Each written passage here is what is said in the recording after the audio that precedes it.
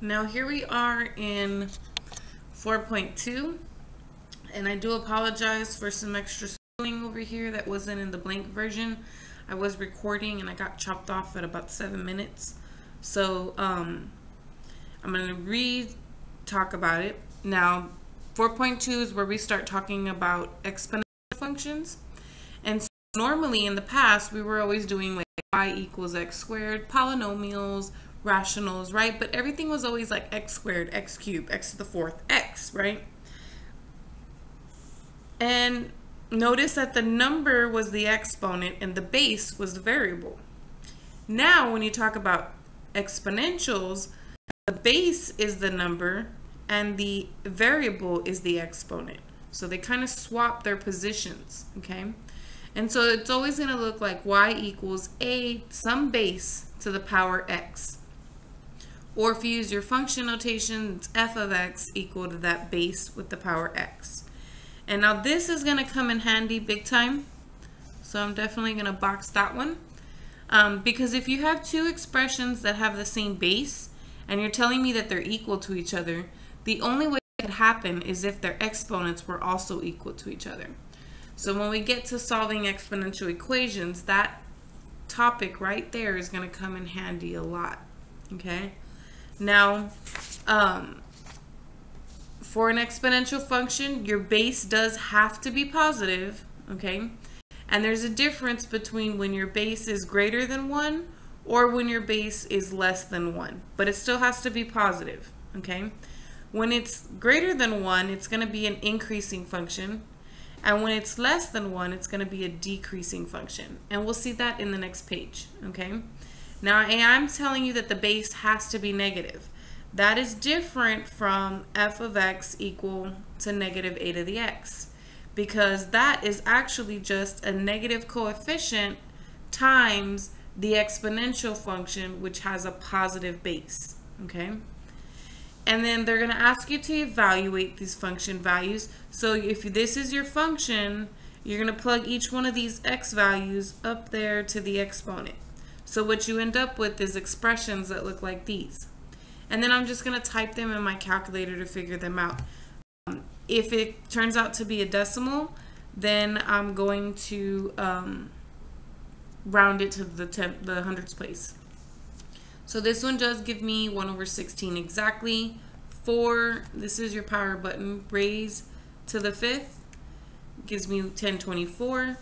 If I do 4 raised to the 2 fraction thirds and hit enter, it gives me that decimal, and the 9 will change the 51 to a 52. So this is what you get there. And then the last one, if we do 4 raised to the 2.15, we get this decimal, and the 8 will change the 69 to a 70, okay? And so then we get this answer here. So those are not too bad. It's just a matter of plugging them in your calculator correctly.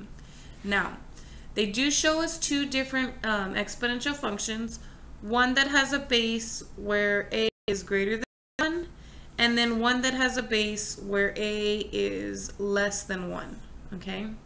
And they pick a specific number, but you don't necessarily have to pick a specific number, okay? What I want you to notice is that regardless, if a is greater than 1, right, then we know it's supposed to be increasing, so going up from left to right. If a is less than 1, but still positive, then it should be decreasing like this. Regardless of whether the base is greater than 1 or less than 1, you're always going to have these 3 points on the graph. So regardless of what your base is, when you raise it to the 0 power, it's going to be 1. So that's this point here. Again, regardless of what your base is, if you raise it to the 1st power, you're just going to get the base by itself. Remember, we don't have to write 1 powers. They're invisible. So you just get whatever the base is as is. And then if you have a to the negative 1 exponent, remember that means 1 over a to the positive 1 exponent, or just 1 over a. And another way of saying 1 over a in math is called the reciprocal. So whatever the base is, you write it as a fraction if it's not already written as a fraction, and then you flip it over, okay? So Notice that for this particular function, when the base is 2, they have the 0, 1, and then the 1 and the base 2. But for negative 1, they took 2, put it over 1, and then flipped it over and got the reciprocal 1/2. The same goes for when the base was 1/2. Here's the 3 points that I need. When I plug in 1, I get the base 1/2. When I plug in 0, I get 1. And when I plug in negative 1, I get the reciprocal of 1/2, which if I flip it over is 2 over 1, which is just the value 2, and that's what they have there. Okay? Notice for both of these functions, regardless of what, if the base was greater than 1 or less than 1, they both have that horizontal asymptote at 0. So their range will never include 0 because it never ever touches that x-axis. Okay? So let's use that information to try to graph one of our own. And so I didn't want to do this problem. This problem was 1/2 to the power x, which was already on the previous page. So I changed it to 1/3 to the power x. So remember, if you plug in 0 as your exponent, you're going to get 1. If you plug in 1 as the exponent, you're just going to get the base as it is. And then if you plug in negative 1 as the exponent, you're going to get the reciprocal, which is 3 over 1, which is just 3. And so I drew my horizontal asymptote. For the exponential, the asymptote should be at 0, as long as I don't have any shifting going on, right? And then I plotted this point. So negative 1 and 3, 0 and 1, and then 1 and 1/3. Now remember, if this number is less than 1, it should be decreasing. 1/3 is less than 1, which means it should be decreasing. Is my graph decreasing? It is. So I do have a graph that makes sense. Now, here, notice what it says. It says graph each function, show the graph, this is stupid. It says show the graph of y equals 2 to the power x for comparison. It should be 3. You want to compare it to the same base. You don't want to compare 2 to the power x to 3 to the power x. That's not how it works, okay? So first thing we're going to do is, no matter what, we're going to have this graph, right? Horizontal asymptote. Now I'm going to draw this one in blue, okay? So if I make a table, negative 1, 0, and 1, when I plug in negative 1, I'm going to get the reciprocal of 3. So 3 over 1, if I flip it over, becomes 1/3. And then 3 to the power 0 is 1. 3 to the power 1 is 3. So if I mark this on here, here's negative 1, 1, 2, 3.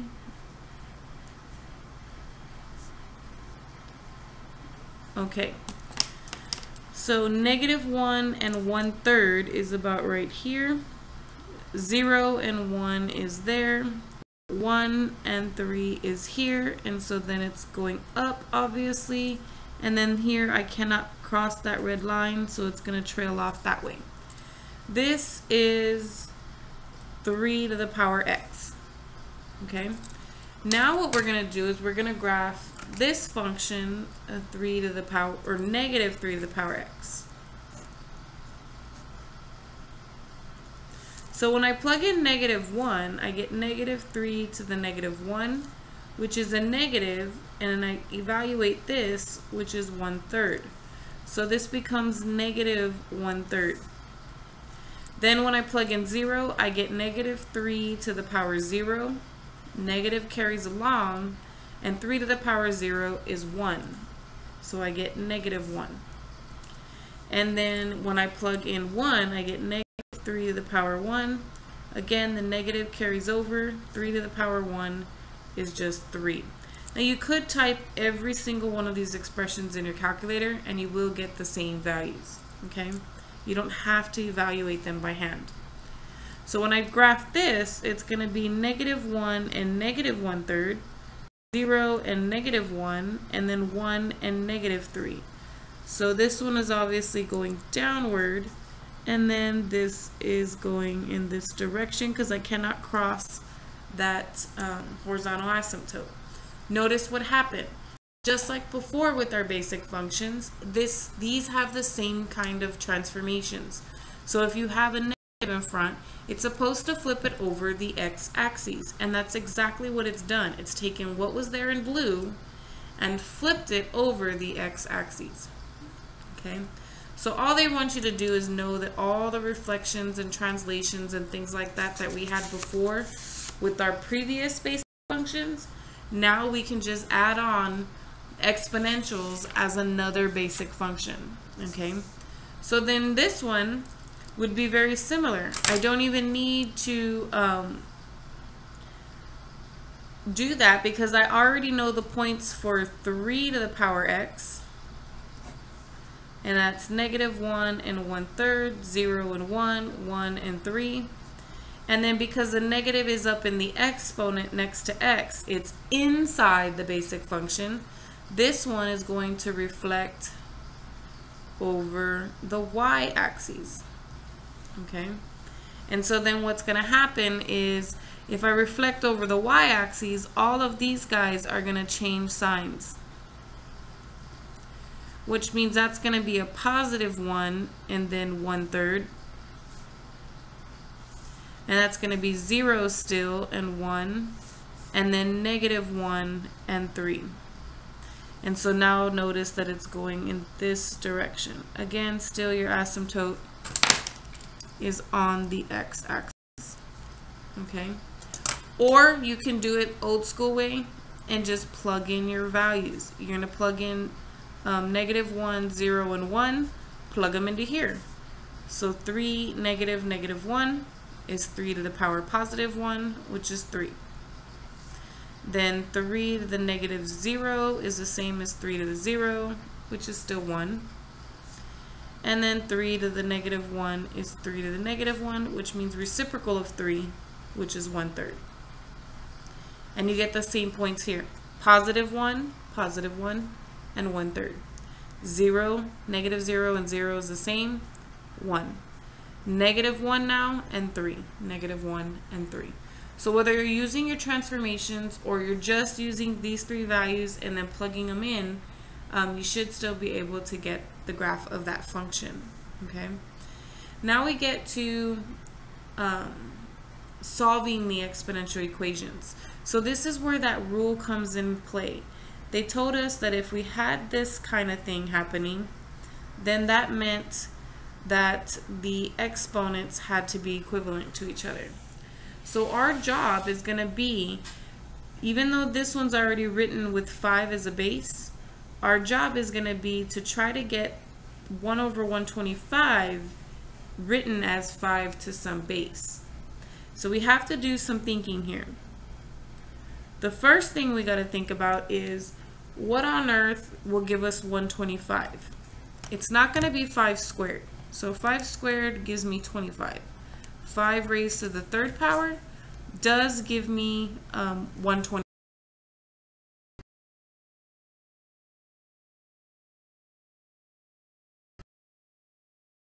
It's no longer in the denominator. If you want to move the position of something over a fraction, you have to change the sign of the exponent. Okay, so then that becomes 5 to the negative 3. And then now, because the bases are the same, the only way for these two expressions to be equivalent is if that exponent equals the other exponent. And since x is already isolated, I know exactly what the solution is to this problem. Now let's look at another one that's written like this. So whenever you have 2 exponential functions, you have to go with the lower base. So between 3 and 9, the lower base is 3. So I want to write these as 3 to some power equal to 3 to some power. Now, for this one, it already has 3 base, so I'm good. For this one, I need to write 9 as 3 to some power. And 9 is actually 3 squared. And then you have to remember, what do you do when you have an exponent raised to an exponent? You actually take the first inside exponent and you multiply it by the outside exponent. And because the bases are the same now, you still have that same property that you up here, that says if the bases are the same, the only way this expression can be equivalent is if the two exponents are the same. And then if I solve this for x, this one's got a little bit more work, so I do have to distribute that too. And then I'm going to start trying to solve for x. I'm going to add 6, and I get 7 equals x. And so that would be my solution. Now, can you check it? You most certainly can. You do 3 to the power 7 plus 1, 9 to the power 7 minus 3. Here you get 3 to the power 8. Here you get 9 to the power 4. Let's go verify. Probably going to be big numbers, but it's okay. 3 to the power 8 is this number. 9 to the power 4 is also that number. So it does check out. Which is nice because on a test, you don't have to guess whether or not your work was correct because you can check your answers. Now I am going to stop there because now we're getting into the word problems. And so I'm going to do a second recording just for the word problems.